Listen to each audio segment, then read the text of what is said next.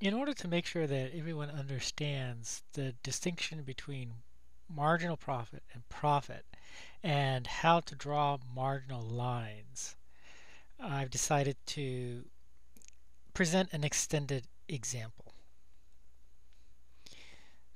Suppose, for a hypothetical firm, the relationship between profit and quantity of output looks like this.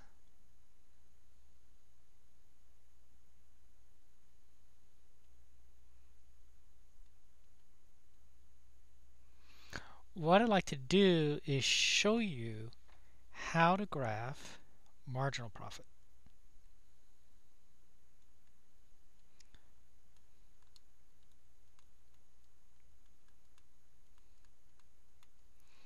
After we get done, you'll understand that marginal profit is in what way marginal profits are different from total profits and why economists like to talk about marginal profit. What's the big deal of marginal profit? And now, although I've put profit on the vertical axis, what I'm actually about to engage in is just a mathematical exercise. It really doesn't have anything to do with economics. It's just showing how you get from the total value of some function, you could have just called it f of x, to the marginal value of that function. Suppose I need to extend one of these axes over here.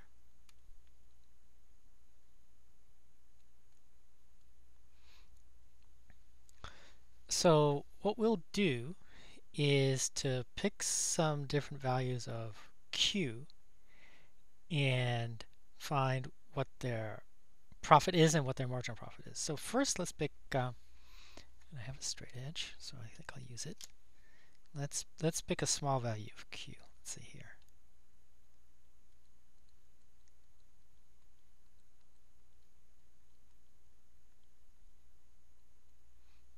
Call it q1.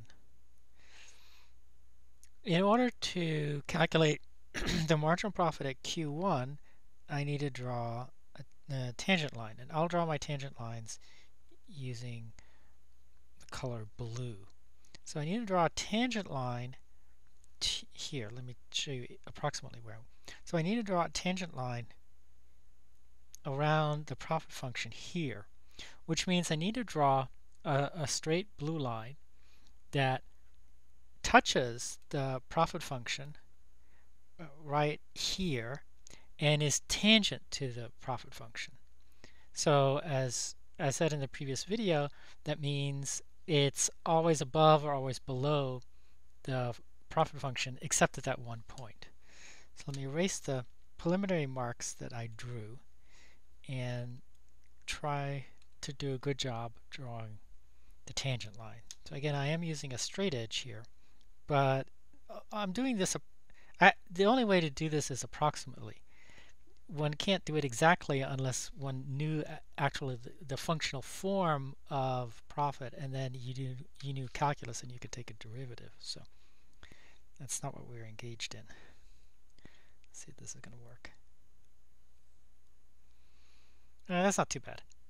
So you can see that the blue line is above the black line, except at the point where they touch. And so the question is, what is the slope of the blue line?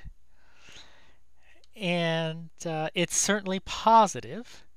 I would say it's not, I would call a slope very large if it looked something like this.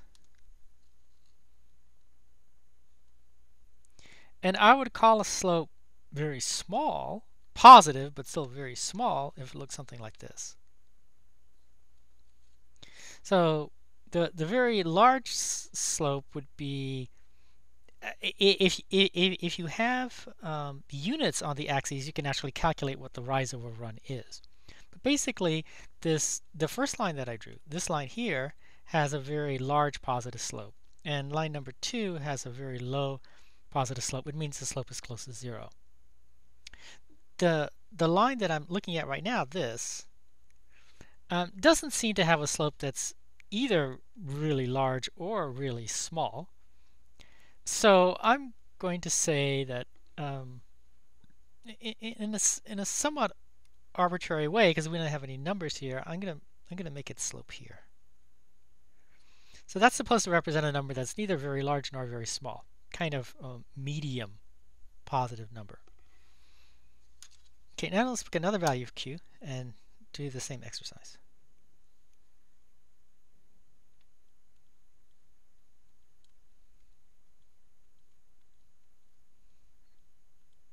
And I understand at this point I'm not explaining why I care about marginal profit. That comes later. Okay, so let me do the same exercise again. I'm going to draw a tangent line, which should pass through this point and should be, in this case, everywhere above this the black line. Let's see if this is going to work. Yeah, that's pretty good actually. So on Q2, the tangent line that I've drawn is flatter than at Q1. And a flatter tangent line means a smaller marginal. So I'm going to be trying to draw something here.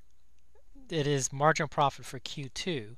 And the appropriate thing to draw there is going to be something that's less than marginal profit at Q1, because this blue line is flatter than this one.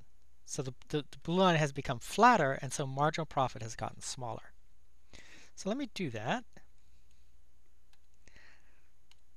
Here I'm drawing a number which is still positive because the blue line at Q2 still has a positive slope, but it's not as positive as the blue line at Q1, and so the marginal profit at Q2 is smaller than at Q1. Okay, let me do it again. Change my ink. Okay. So now I want to draw, I'm going to try to get right at the peak of profit, right at the profit maximum.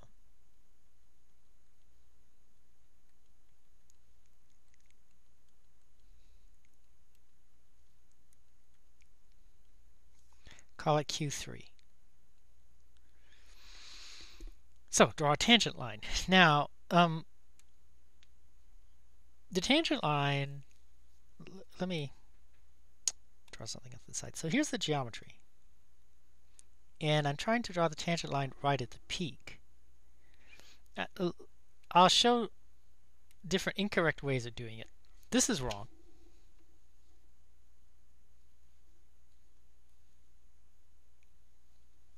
Because to the left, the tangent line is above the black line, and to the right, it's below. But you want the tangent line to either always be above or always be below. This is also incorrect, because to the right, the blue line is above the black, and to the left, it's below the black. So you need to try to get the blue line to be everywhere above or everywhere below the black line. So let me erase the incorrect ones. The only way to draw a correct one is like this.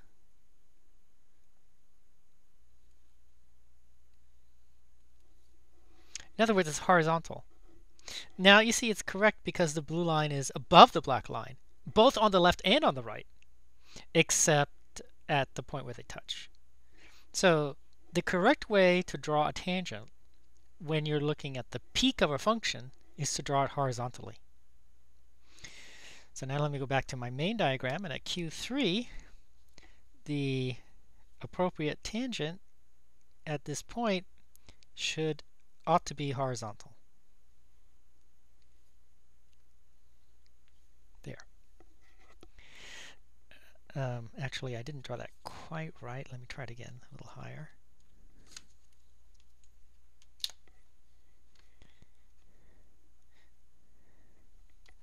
Let me see here.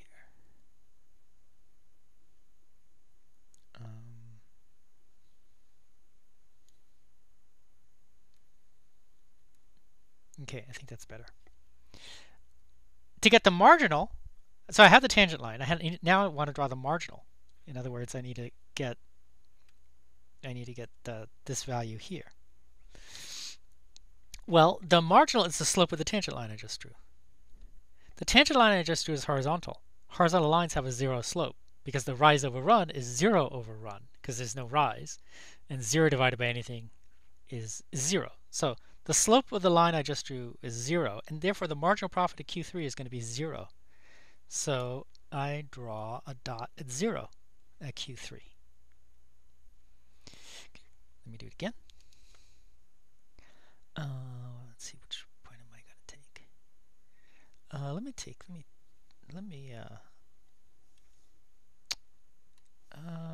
Let's take this point over here.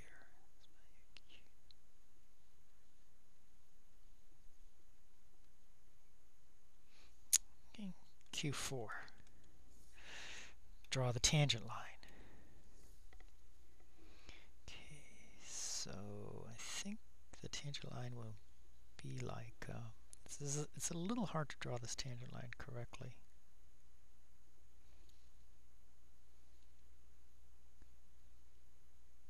I think that's it. Let me try again.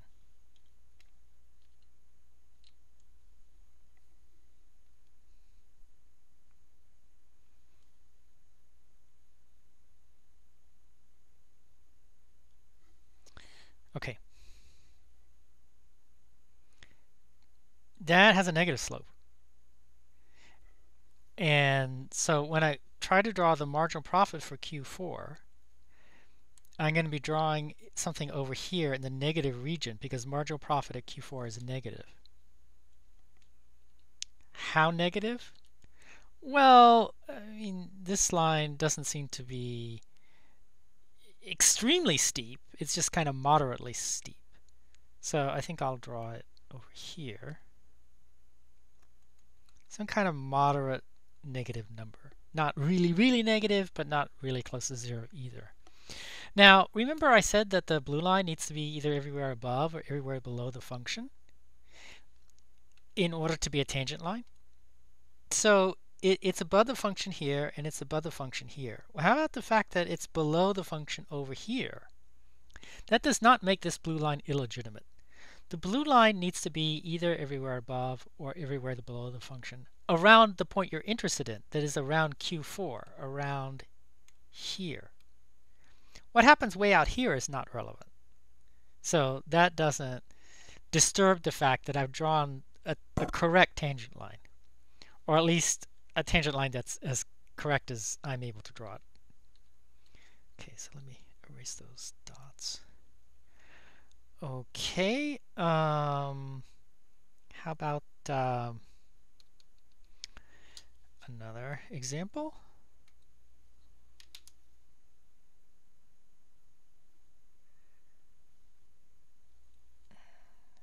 Let's take this point.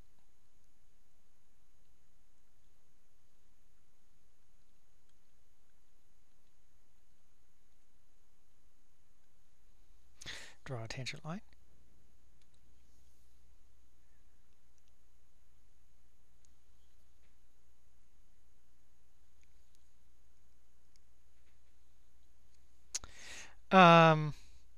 That's kind of interesting. This tangent line looks almost parallel to the one at Q4. This is, let me label the point as Q5. This really, that's a coincidence, but as far as I can tell, it's parallel to the tangent line at Q4, which would mean that the marginal profit at Q5 is exactly the same as the marginal profit at Q4. So that's the way I've drawn it down there. It hasn't changed. That's unusual, and I wasn't really planning on that, but that's the way it turned out. How about at the trough of profit? In other words, right at the minimum point. So let me draw that.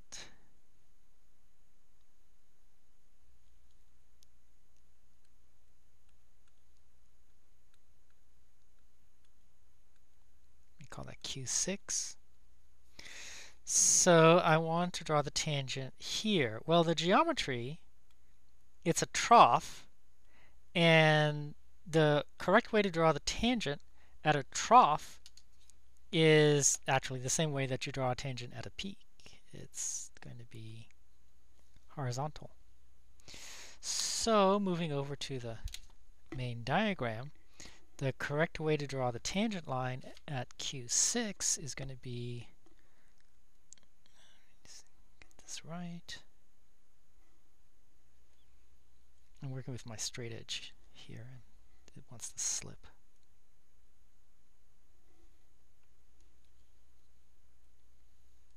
Okay, like that. And to get the marginal profit, you ask what is the slope of the tangent line? Well, the slope of a horizontal line is 0. And so at Q6, the marginal profit is going to be 0. How about, and I'm almost done. I'll just take a few more examples. How about over here?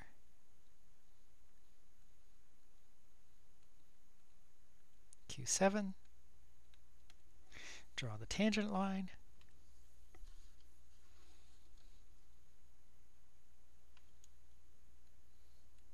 That. So that's now become positive again. Not extremely steep, kind of a modest positive number. It looks kind of like, so this slope looks about the same as this slope here, which is the slope of Q2. So if I move Q2 over, then I think I want to draw a black dot right around there.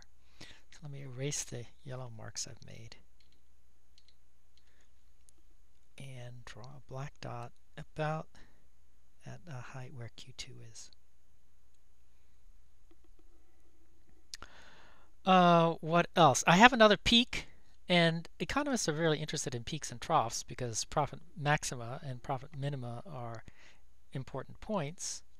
So here's a peak. Let me draw the Q value.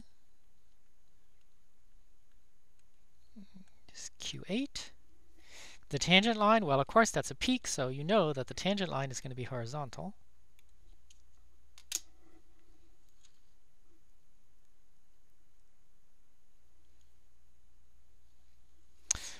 The slope of that's going to be 0, and so for marginal profit, I am back to 0 again.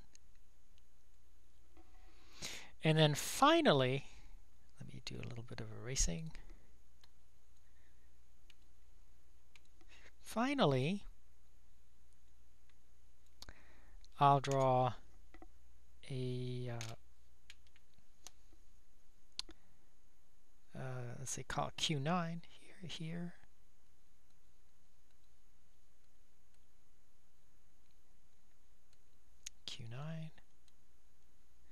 Q9. It's not a 9. Draw the tangent line, which is roughly here, and ask what slope this has. It has a negative slope. I think it's approximately, this slope is about the same as this slope, which was about the same as this slope. So in other words, it looks like Q9 has about the same marginal profit as let's say this is Q4 and Q5. So I'll repeat that. Q9 has about the same marginal profit as Q4 and Q5. So Q4 and Q5, so here's Q9, about the same as Q4 and Q5. So if you connect the dots, this is what marginal profit looks like, more or less.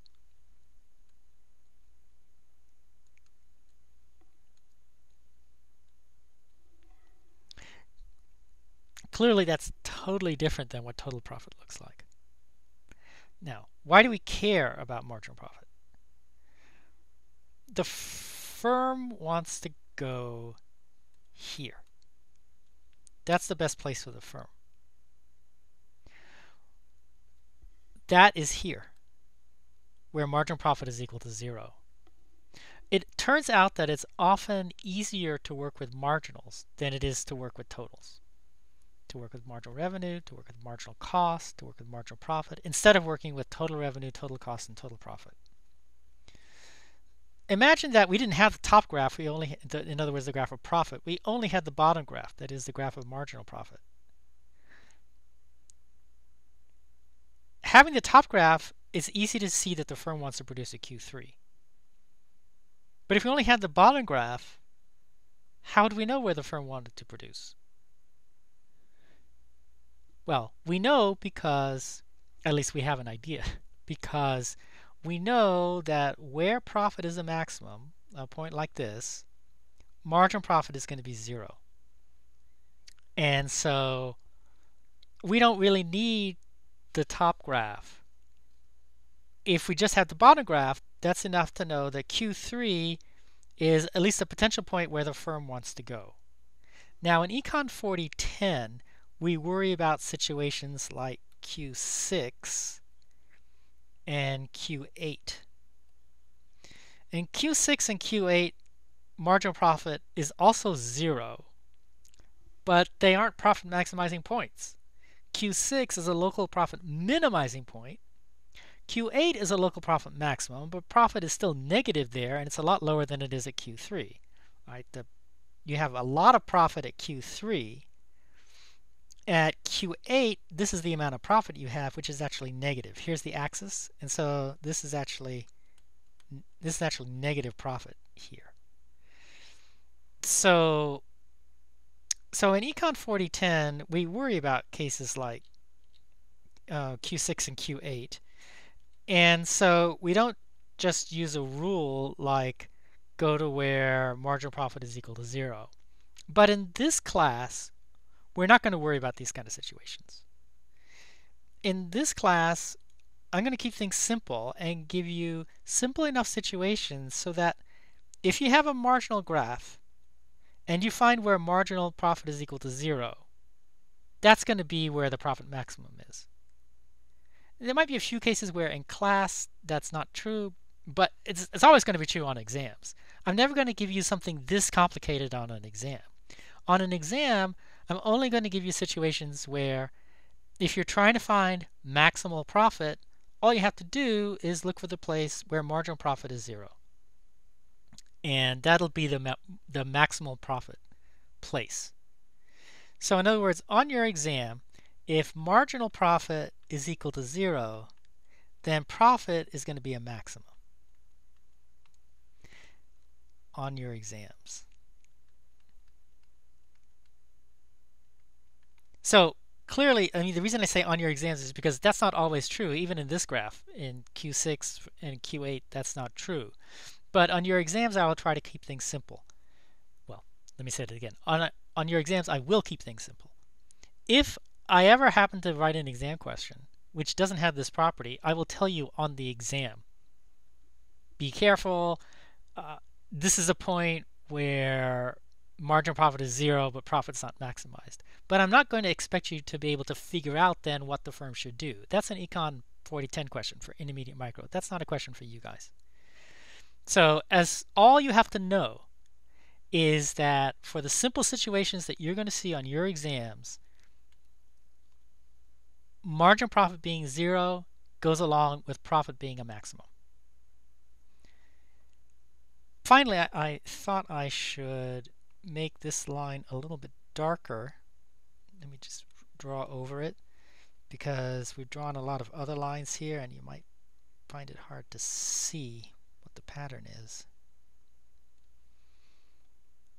There we go. So here's the axis, the profit equals 0 axis. And here's the profit function we were dealing with.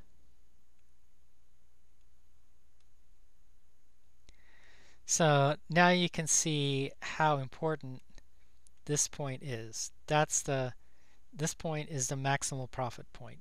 It is the highest value of profit. And because its geometry looks like this, it has a horizontal tangent, and therefore it has a 0 marginal profit. So I hope that explains better what the relationship is between profit and marginal profit, and why we care about 0 marginal profit. Again, I'll repeat one thing that I said in the beginning, which is that this example works even if if you don't call it profit. I could have just called the black function f of x, and then the marginal would be the marginal of f of x. And f of x could be anything. It could be revenue, it could be cost, it could be profit, it could be anything at all. So essentially, what I've shown you is a mathematical exercise, but economists are particularly interested in it because we are often looking to where marginal profit is equal to 0.